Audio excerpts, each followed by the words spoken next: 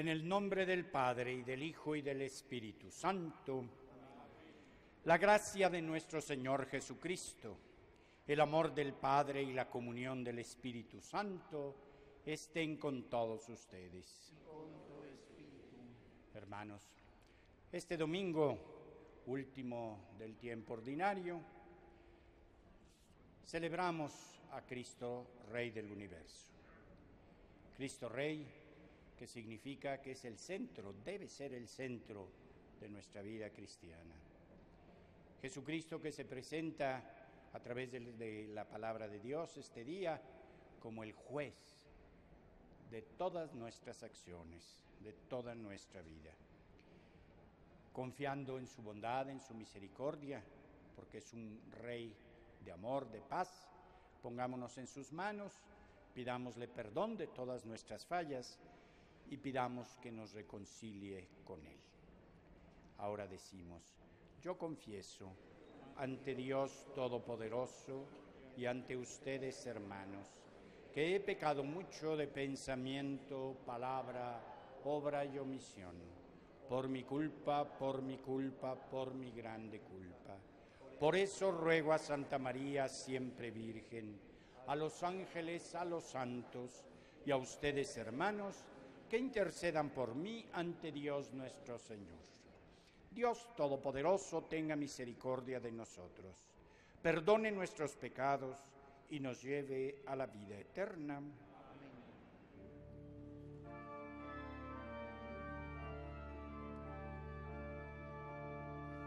Señor, ten piedad.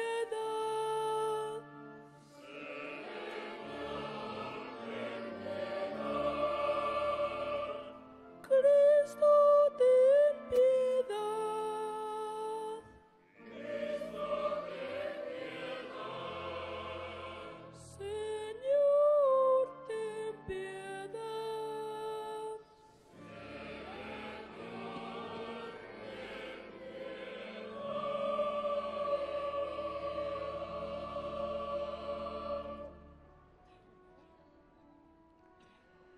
Gloria a Dios en el cielo.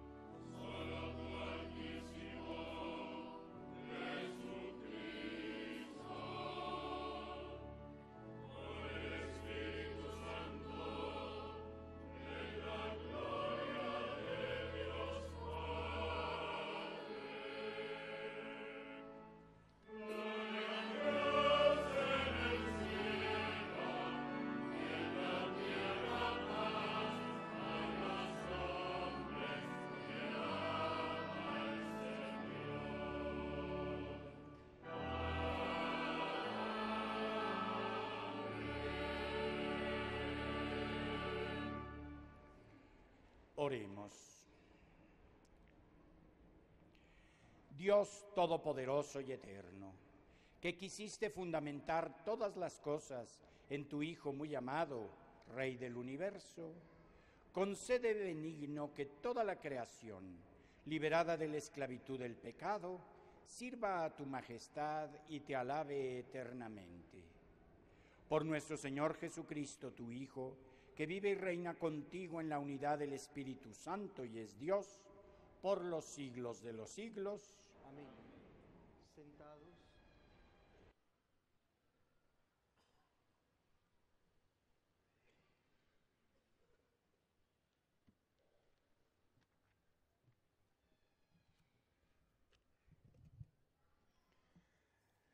Del libro del profeta Ezequiel. Esto dice el Señor Dios: Yo mismo iré a buscar a mis ovejas y velaré por ellas. Así como un pastor vela por su rebaño cuando las ovejas se encuentran dispersas, así velaré yo por mis ovejas e iré por ellas a todos los lugares por donde se dispersaron un día de niebla y oscuridad. Yo mismo apacentaré a mis ovejas, yo mismo las haré reposar, dice el Señor Dios. Buscaré a la oveja perdida y haré volver a la descarriada. Curaré a la herida, robusteceré a la débil y a la que está gorda y fuerte la cuidaré. Yo las apacentaré con justicia. En cuanto a ti, rebaño mío, he aquí que yo voy a juzgar entre oveja y oveja, entre carneros y machos cabríos. Palabra de Dios.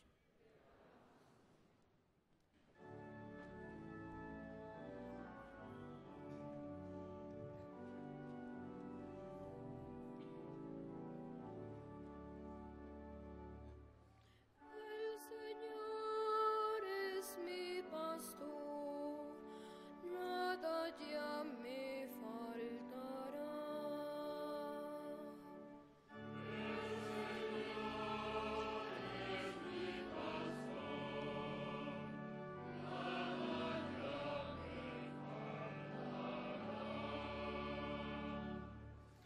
El Señor es mi pastor, nada me falta. En verdes praderas me hace reposar y hacia fuentes tranquilas me conduce para reparar mis fuerzas.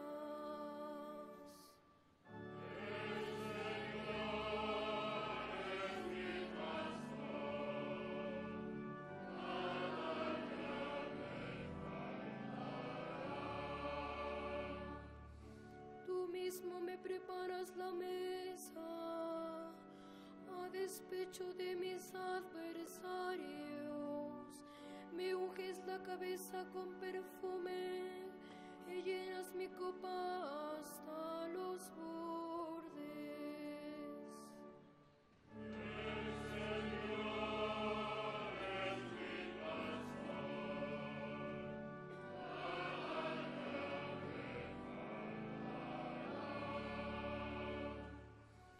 Tu bondad y tu misericordia me acompañarán todos los días de mi vida y viviré en la casa del Señor por años sin término.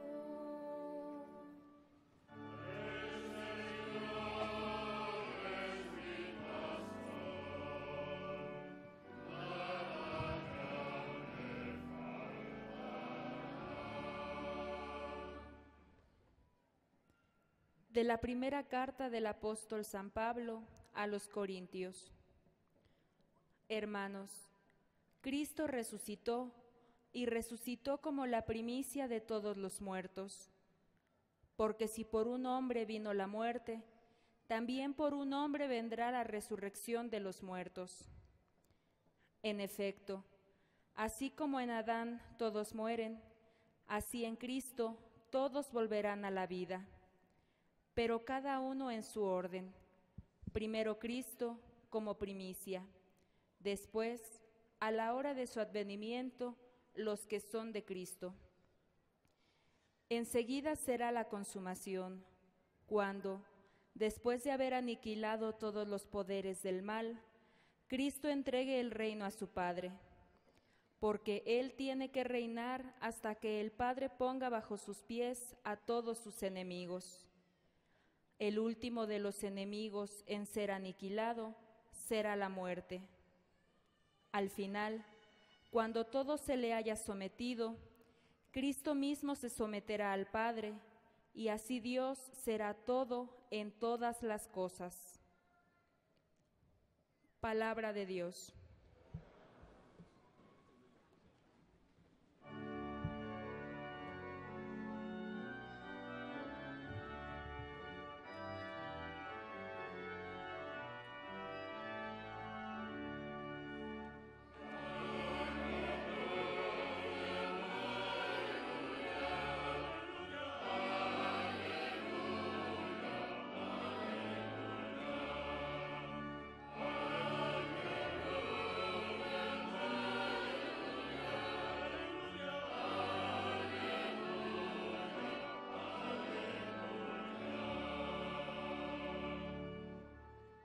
Bendito el que viene en el nombre del Señor.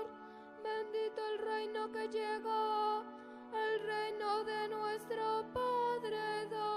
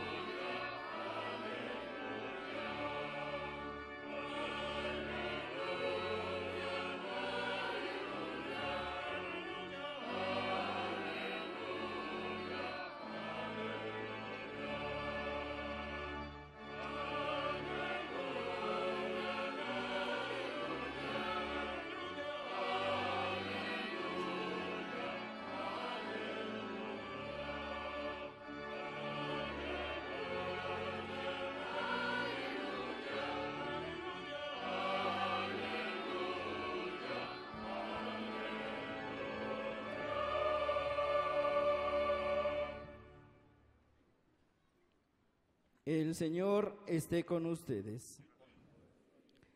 Del Santo Evangelio según San Mateo.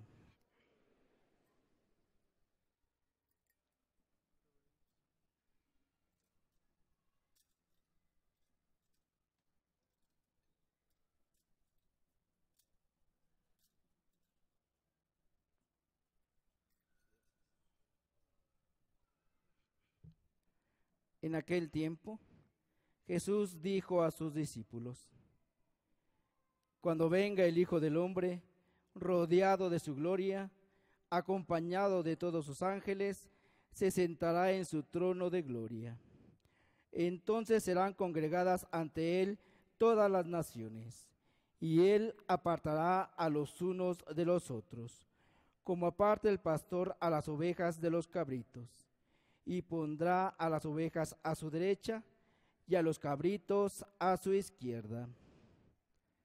Entonces dirá el rey a los de su derecha: Vengan, benditos de mi Padre, tomen posesión del reino preparado para ustedes desde la creación del mundo. Porque estuve hambriento y me dieron de comer, sediento y me dieron de beber, era forastero y me hospedaron, estuve desnudo y me vistieron, enfermo y me visitaron, encarcelado y fueron a verme. Los justos le contestarán entonces: Señor, ¿cuándo te vimos hambriento y te dimos de comer, sediento y te dimos de beber? ¿Cuándo te vimos de forastero y te hospedamos, o desnudo y te vestimos? ¿Cuándo te vimos enfermo o encarcelado y te fuimos a ver? Y el rey les dirá: Yo les aseguro que cuando lo hicieron con el más insignificante de mis hermanos, conmigo lo hicieron. Entonces dirá también a los de la izquierda: apártense de mí, malditos, vayan al fuego eterno, preparado para el diablo y sus ángeles, porque estuve hambriento y no me dieron de comer, sediento y no me dieron de beber, era forastero y no me hospedaron, estuve desnudo y no me vistieron, enfermo y encarcelado y no me visitaron. Entonces ellos le responderán: Señor, ¿cuándo te vimos hambriento o sediento, de forastero o desnudo, enfermo o encarcelado, y no te asistimos? Y él les replicará: yo les aseguro que cuando no lo hicieron con uno de aquellos más insignificantes, tampoco lo hicieron conmigo. Entonces irán estos al castigo eterno y los justos a la vida eterna. Palabra del Señor.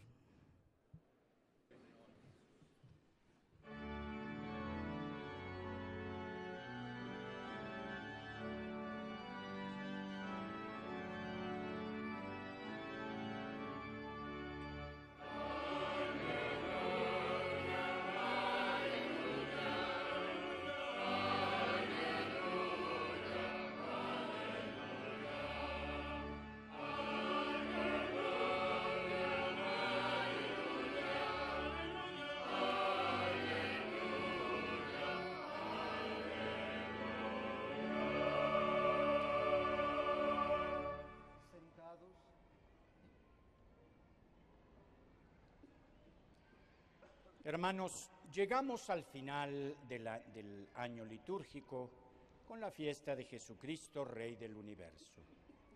Las lecturas ponen ante nosotros la figura de un rey pastor y juez que se desvive por sus ovejas y da la vida por ellas.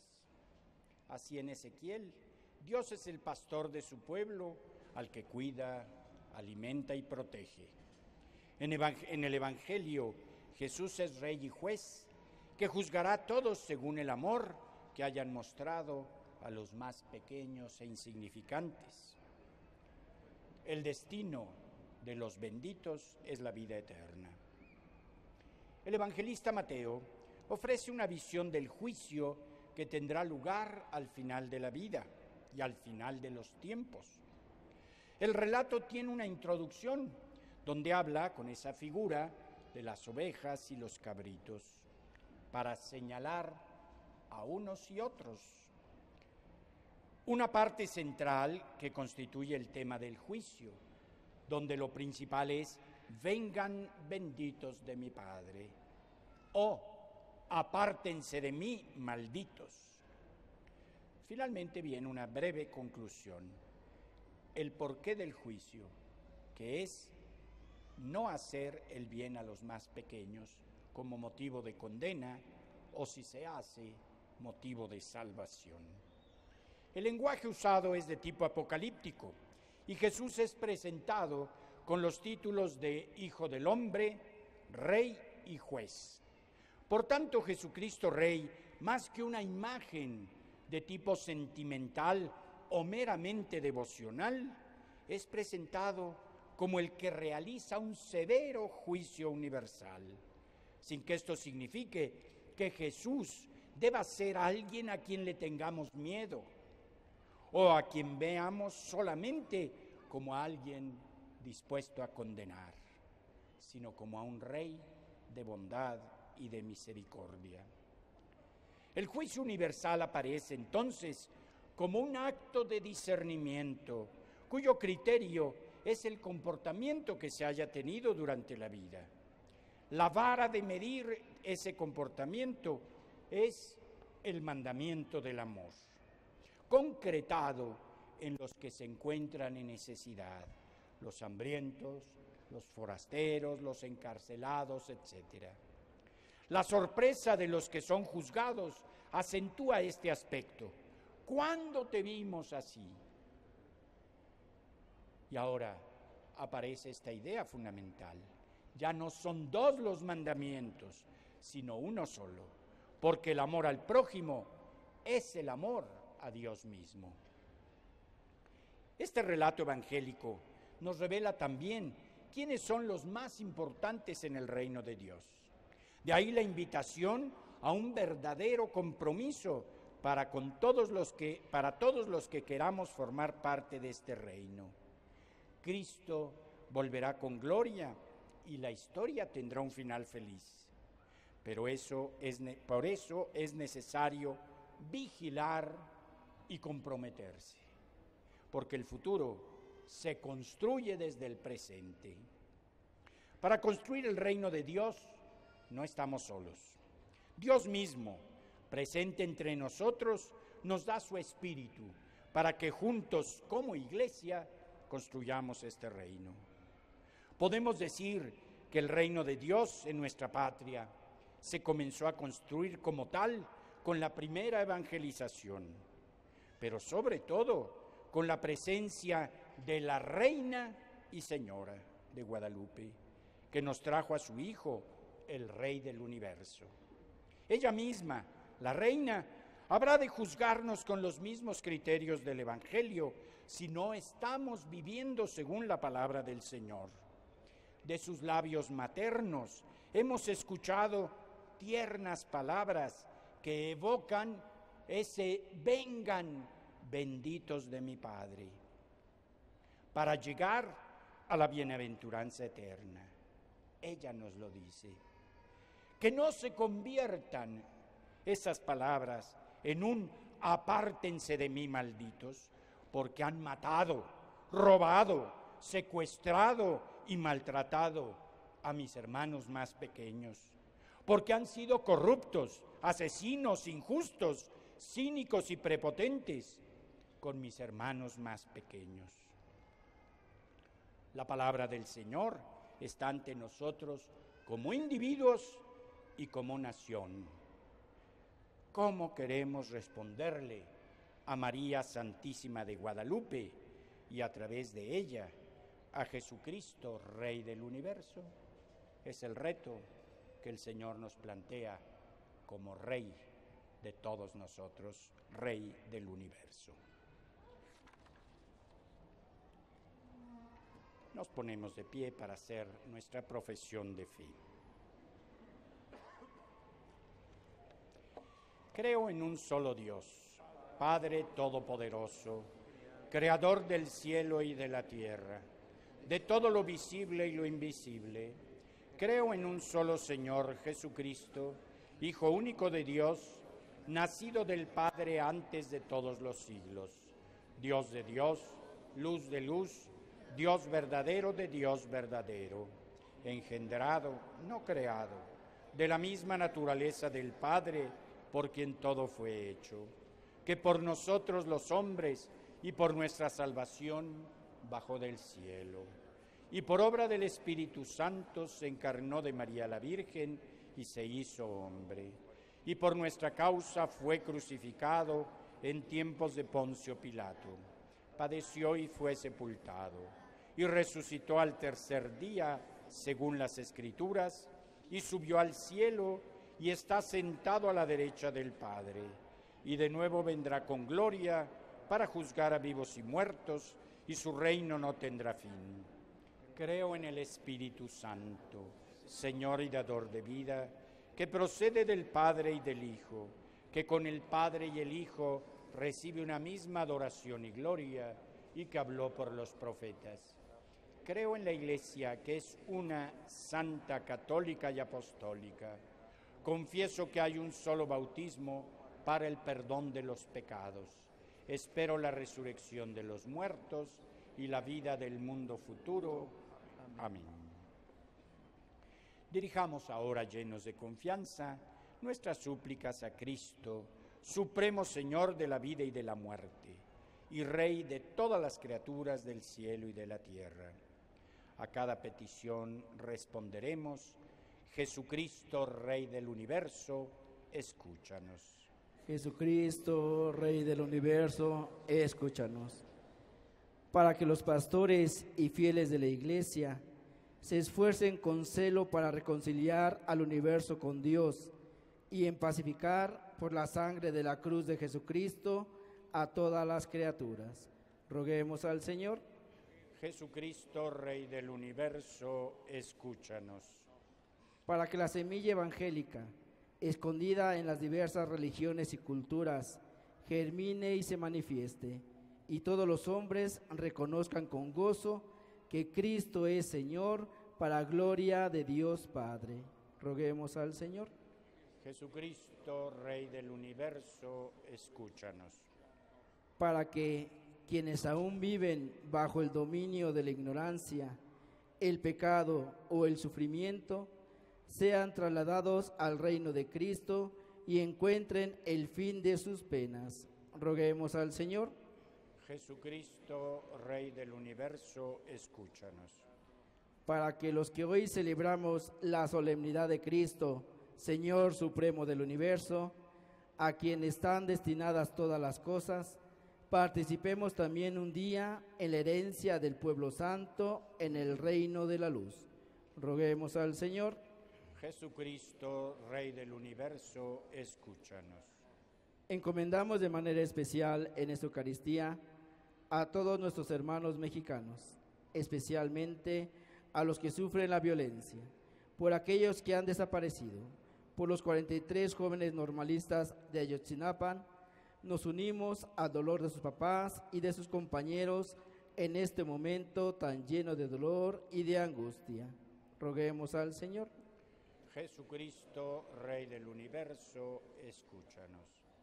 Dios Todopoderoso y Eterno, que para edificar tu reino en medio de los cambios y dificultades de la historia, has constituido a tu Hijo, Rey único y Pastor universal de todos los hombres, escucha nuestras oraciones y afianza en nosotros la certeza de que llegará el día en que, aniquilado el último enemigo, la muerte, Cristo tu Hijo someterá a ti su reino, y tú lo serás todo para todos.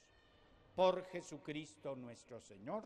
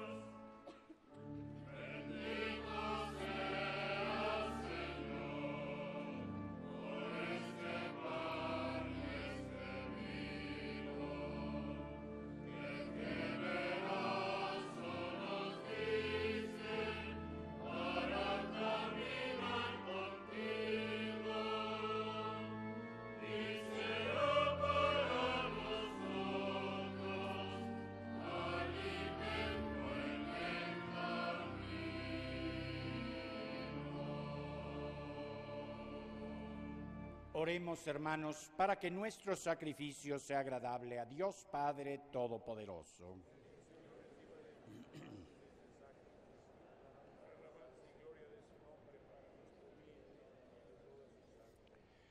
Al ofrecerte, Señor, el sacrificio de la reconciliación humana, te suplicamos humildemente que tu Hijo conceda a todos los pueblos los dones de la unidad y de la paz.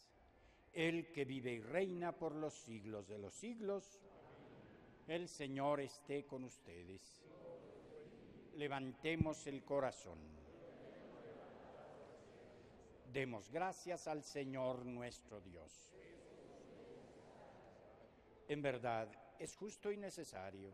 Es nuestro deber y salvación darte gracias siempre y en todo lugar, Señor Padre Santo, Dios Todopoderoso y Eterno, porque has ungido con el óleo de la alegría a tu Hijo único, nuestro Señor Jesucristo, como sacerdote eterno y Rey del Universo, para que ofreciéndose a sí mismo como víctima perfecta y pacificadora en el altar de la cruz, consumara el misterio de la redención humana y sometiendo a su poder la creación entera, entregara a tu majestad infinita un reino eterno y universal.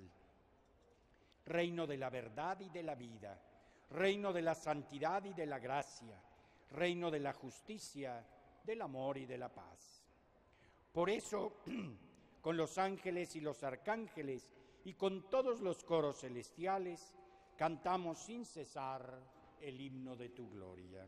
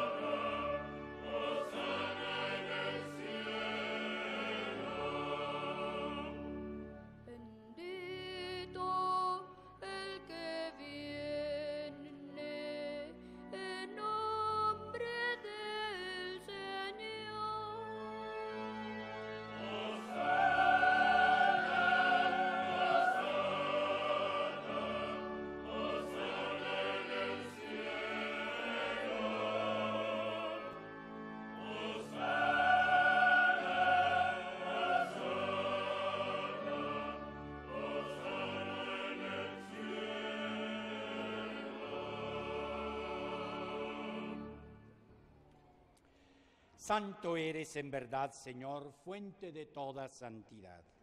Por eso te pedimos que santifiques estos dones con la efusión de tu Espíritu, de manera que se conviertan para nosotros en el cuerpo y la sangre de Jesucristo nuestro Señor, el cual, cuando iba a ser entregado a su pasión voluntariamente aceptada, tomó pan.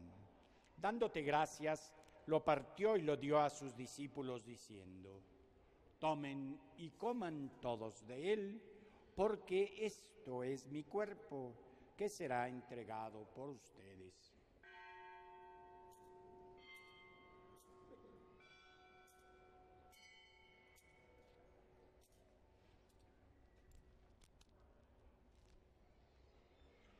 Del mismo modo, acabada la cena, tomó el cáliz, y dándote gracias de nuevo, lo pasó a sus discípulos diciendo: tomen y beban todos de él, porque este es el cáliz de mi sangre, sangre de la alianza nueva y eterna, que será derramada por ustedes y por muchos para el perdón de los pecados.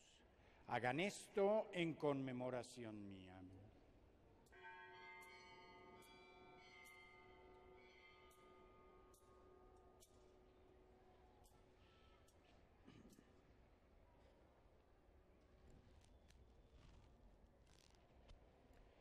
Este es el sacramento de nuestra fe.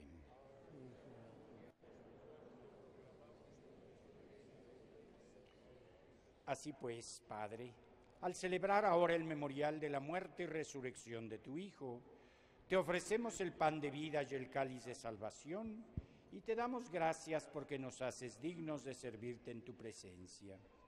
Te pedimos humildemente que el Espíritu Santo congregue en la unidad a cuantos participamos del cuerpo y la sangre de Cristo. Acuérdate, Señor, de tu iglesia extendida por toda la tierra y reunida aquí en el domingo, día en que Cristo ha vencido a la muerte y nos ha hecho partícipes de su vida inmortal.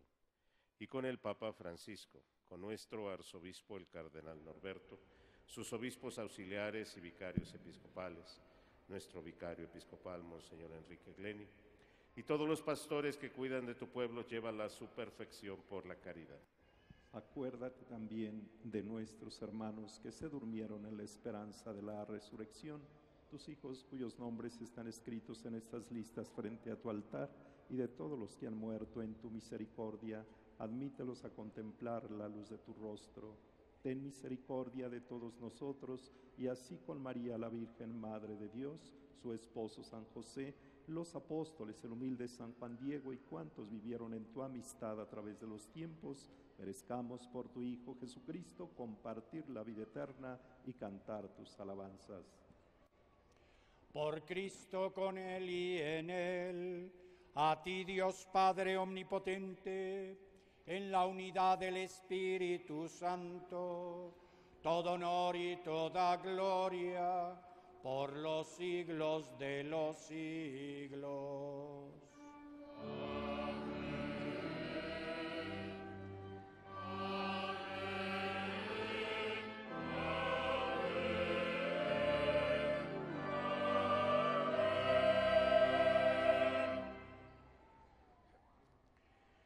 Con nuestra oración le pedimos al Padre que venga a su reino, que es este reino instaurado por Jesucristo, pero sobre todo ese reino que esté en nuestro corazón, que nos cambie, que nos transforme para vivir de acuerdo con este mismo reino y de acuerdo a lo que Jesús nos enseña. Padre nuestro, que estás en el cielo, santificado sea tu nombre. Venga a nosotros tu reino. Hágase tu voluntad en la tierra como en el cielo. Danos hoy nuestro pan de cada día. Perdona nuestras ofensas, como también nosotros perdonamos a los que nos ofenden. No nos dejes caer en la tentación y líbranos del mal. Líbranos de todos los males, Señor, y concédenos la paz en nuestros días, para que, ayudados por tu misericordia, vivamos siempre libres de pecado y protegidos de toda perturbación, mientras esperamos la gloriosa venida de nuestro Salvador Jesucristo.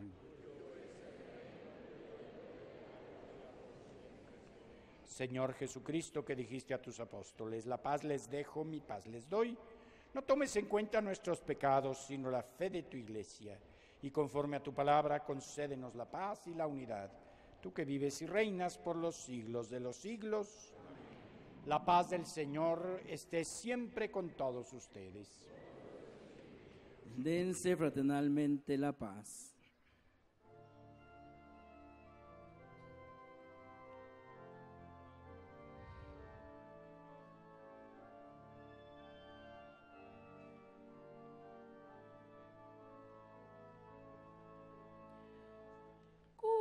Cordero de Dios, que quitas el pecado del mundo.